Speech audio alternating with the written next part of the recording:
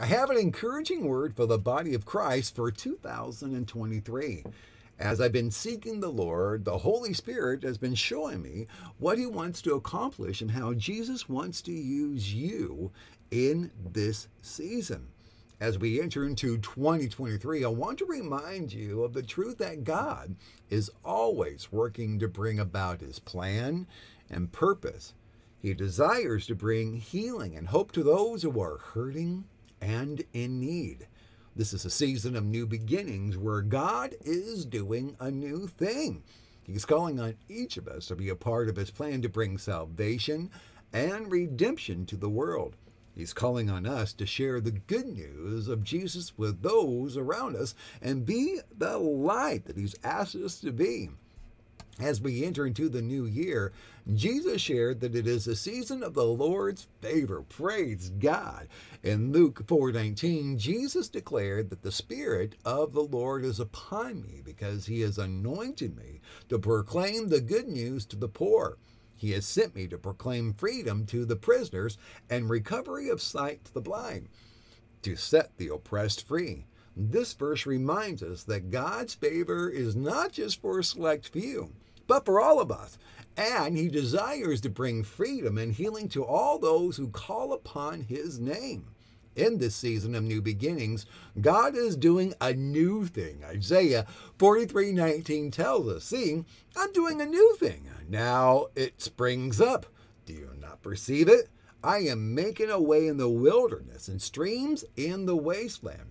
God is always doing something new in our lives and in the world around us. He's always working to bring about His plan and His purpose. As we trust in Him and His leading, we can be confident that He will make a way for us even in the midst of difficult circumstances. God is calling on us to be laborers in His field.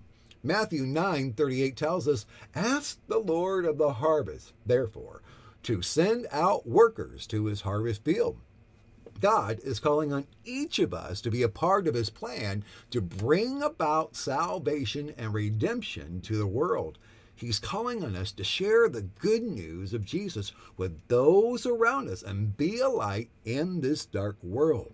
One of the ways that God is calling us to share is through His love, by sharing our testimony. In Revelations 12:11, we're told, "They overcame by the blood of the Lamb and by the word of their testimony. They did not love their lives so much that they would shrink from their death." Our testimony of what God has done in our lives is powerful and has the ability to change lives. As we share our story, we are sharing the love and grace of Jesus with those that are around us. In this season, we will also see an increase in the leading of the Holy Spirit. Jesus' promises in John 14:26, "But the Advocate, the Holy Spirit, whom the Father will send in my name, will teach you all things and remind you of everything I've said to you." As we follow the leading of the Holy Spirit, we'll be guided into all truth. We will have the wisdom that we need to make the right decisions and be the light in the world. I want to share with you as well that this year of 23, there's going to be some major decisions that God is going to be bringing to you. And without seeking the Lord, you can have a catastrophic things happen if you aren't asking for His direction in these decisions. So He's going to be tugging on you to seek Him, and He will give you the instructions on what decisions that you're going to be making and helping you with this process. This year, the Lord is also bringing a season of acceleration for healing and learning. I'm seeing that God is wanting to heal broken-hearted issues such as demonic oppression, past trauma, negative emotions, and evil physical issues. And Jesus is doing it accelerated, meaning He's wanting to heal you quickly. I'm also seeing that Jesus is teaching us quickly as well, and it's going to be an acceleration of learning how to get our freedom by coming to Jesus as friend, Father, and Judge through prayer. This teaching will help us throughout the year and the rest of our life. Now, Jesus is equipping us to wage warfare when the enemy attacks us, and we're going to be doing it through the strength of Jesus Christ. Isaiah 54, 2 through 3 tells us, enlarging the places of your tent. Stretch your tent curtains wide. Do not hold back. Lengthen your cords. Strengthen your stakes. For I will spread you out to the right and to the left. Your descendants will dispose of nations and settle in their desolate cities. As we trust God and follow His leading, we will see an acceleration of growth and understanding of His plan and His will for our lives. This acceleration in learning is to understand so that we can use it to exercise our faith. Hebrews 11:1 tells us and reminds us, now faith is the substance of things hoped for and the evidence of things not seen. As we step out in faith and trust in God, He will provide the evidence and the substance of His plan for our lives. In addition to exercising our faith, this is a year also and a time for us to start doing what the Lord has called us to do in our ministries, whatever it is. He's called you. He's more likely tugged it on your heart. And if you don't know, ask Him. I'm also seeing a big movement where God is raising up a prophetic army of people to establish His kingdom. And He's just moving on people to be more prophetic because He's wanting to use them in these last days. Isaiah 61, 6 states that you will be called priests of the Lord, and you will be named ministers of God. As we follow the leading of the Holy Spirit and obey God's call on our lives, we will be used by Him in powerful ways to impact the world. As we continue to move forward in this new year, it's important to remember the power of prayer and intercession. In James 5:16, it states, the prayer of a righteous person is powerful and effective.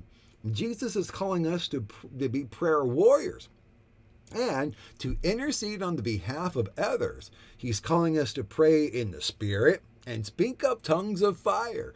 Now, this is a powerful way to tap into the Holy Spirit, the power of the Holy Spirit, to bring about change to the world around us.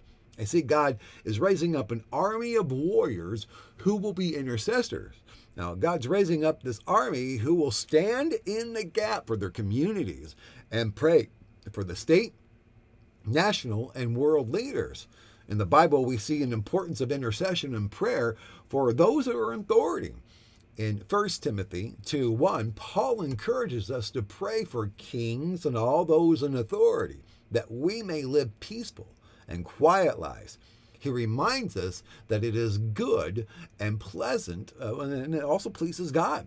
It allows us to live in a society where the gospel can be preached and shared without hindrance. Similar, in the book of Daniel, we see Daniel praying for the city of Jerusalem, for the people of God, for the king of Babylon.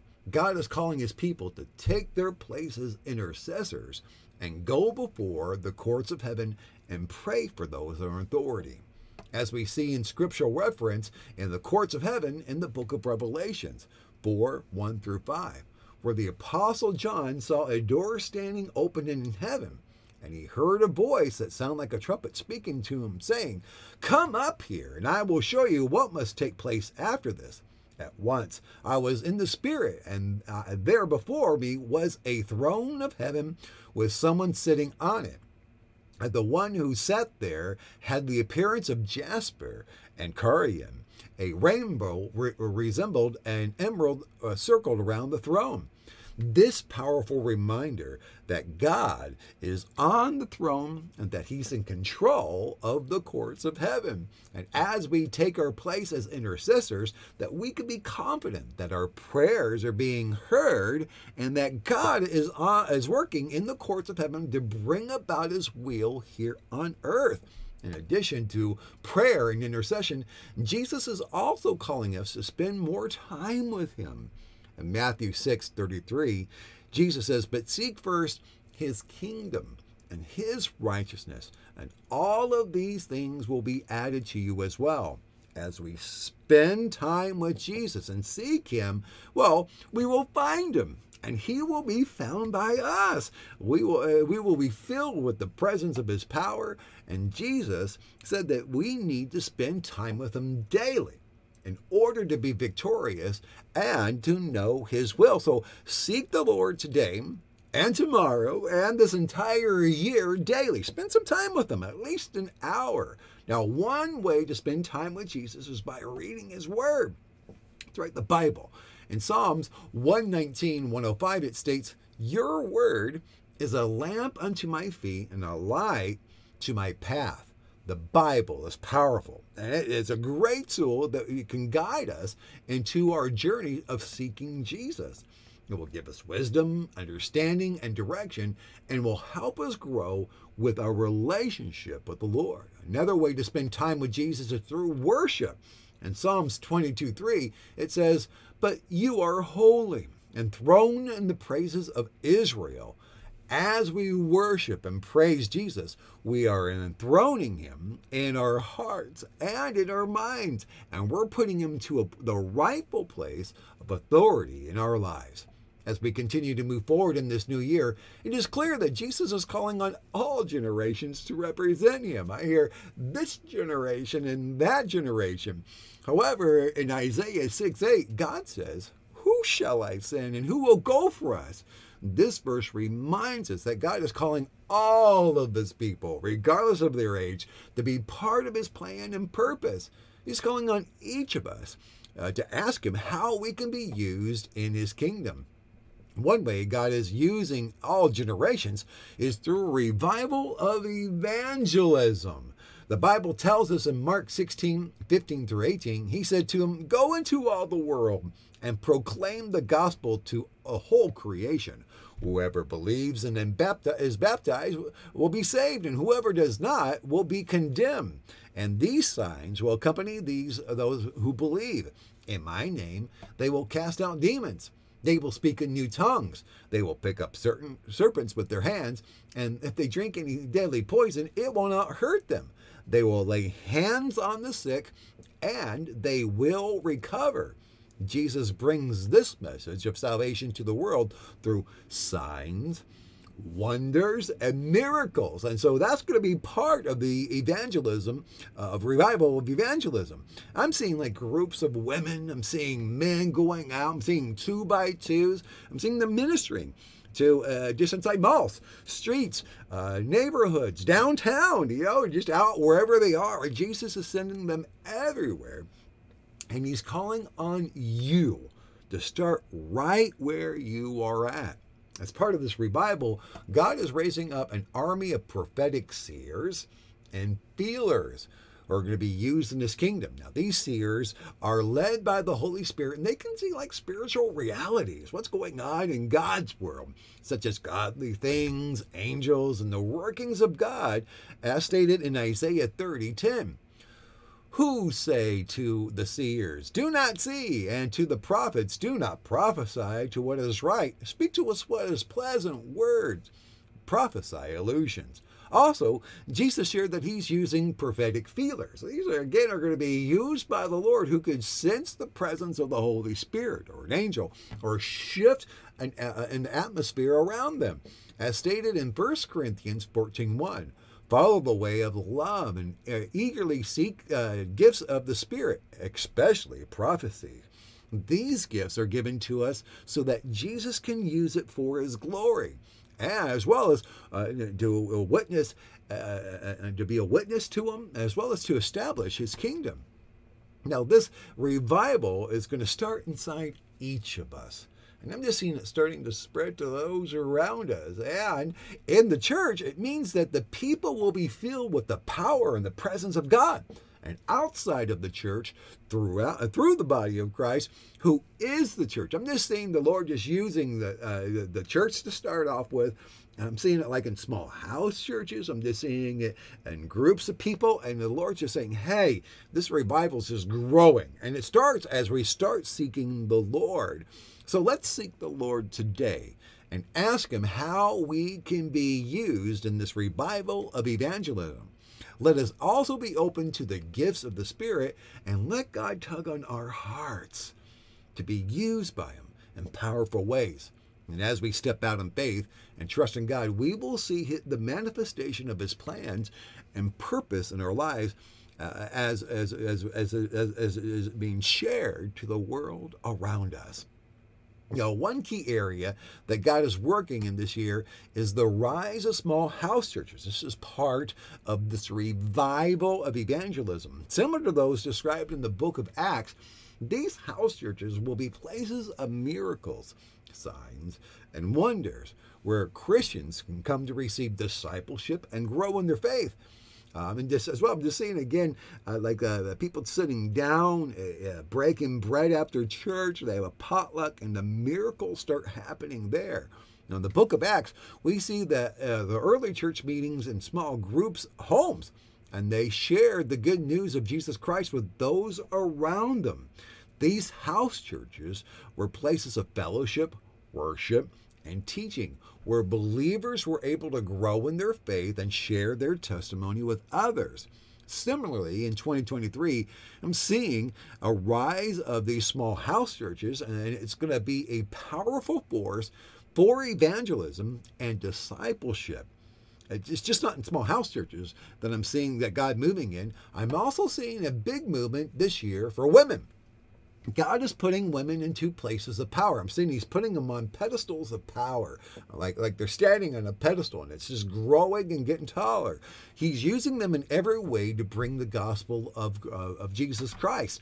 Now, we see this in the book of Acts, where women played a vital role in the early church, such as Priscilla, along with her husband, Aquila, taught the Apollos more accurately about Jesus.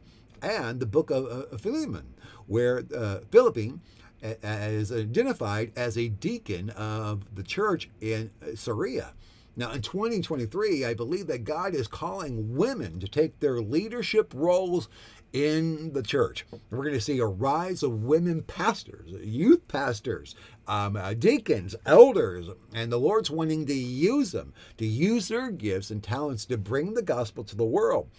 This is a powerful moment that we're seeing, and we are excited to see how God will use women to bring about change in the church. I felt like God said there's more about women. Like, I'm seeing CEOs, I'm seeing executives, I'm seeing big positions, small positions, large and small, and they're all important to the Lord to establish his kingdom.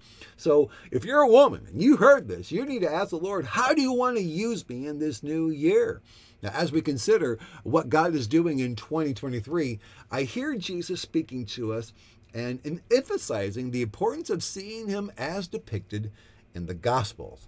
He's wanting us to understand the significance of the three prayer models he modeled for us in the Bible.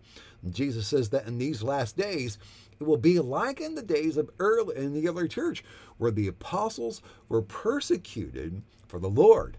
And he wants us to be prepared for persecution that may come as we spread the gospel of Jesus Christ. Now, in the Gospels, we see Jesus teaching us how to pray through the Lord's Prayer, the model prayer of faith, and teaching on the persistence in prayer. Now, these three prayer models are powerful tools that can help us overcome persecution and get our prayers answered quickly.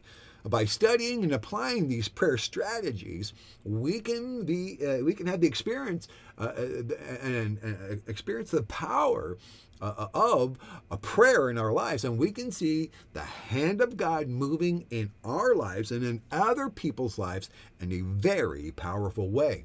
Furthermore, Jesus is also said in Matthew 21:22, if you believe, you will receive whatever you ask in prayer. This verse shows us that the importance of faith in prayers. It also, through faith, that we can receive the answers to our prayers. And when we pray with faith, we can be assured that God is listening and that he is working in our lives to bring about his will. As we continue to listen to what Jesus is doing in 2023, he emphasizes the importance of giving. This includes giving our time, our finances, our prayers, our love, and heart. Jesus is calling us to extend ourselves and trust in him, just as the parable of the mustard seed teaches us. In the parable, Jesus teaches us that even the smallest amount of actions and faith, when we combine them together and trust in Christ, we can move mountains and giant things that are in our lives and get freedom. The same way, Jesus reminds us the importance of giving to the marginalized and the oppressed in our society, such as orphans, homeless, and widows, and as well including battered women. Jesus shared that the church has suffered tremendously these last few years due to his people not going to church and paying their tithes and their offerings. Jesus says that most of the time it's just 20% of the church that's been giving, and he shared with me it's a lower amount. It's like it's maybe 2-3% that are only giving. And Jesus shared that this year is going to be one of the best years financially for the body of Christ, for churches. And the attendance of these churches are going to go crazy. It's going to be packed.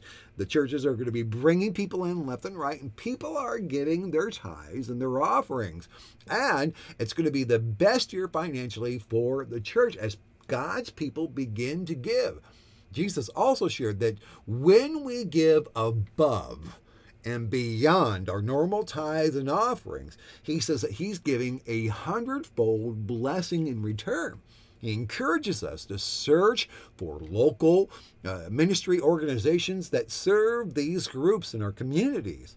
In Matthew 6:33, Jesus says, "But seek first his kingdom and his righteousness, and these things will be given to you as well."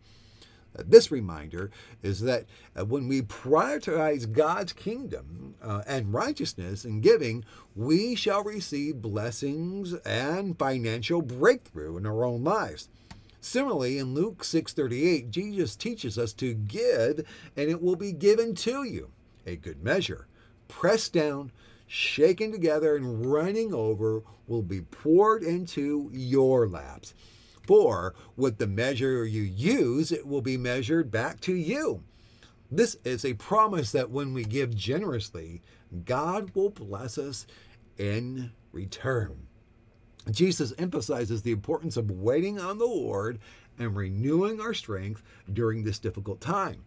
He says that through worship, meditation, reading scripture, listening to religious leaders, watching spiritual content, and spending time with him is critical to achieve victory in 2023. He reminds us that our strength comes from staying close to God and letting him work through us rather than relying on our own efforts. In the Bible, we see the importance of waiting on the Lord in Isaiah 40:31. It says, "But those who hope in the Lord will renew their strength. They will soar like wings like eagles. They will run and not grow weary. They will walk and will not faint."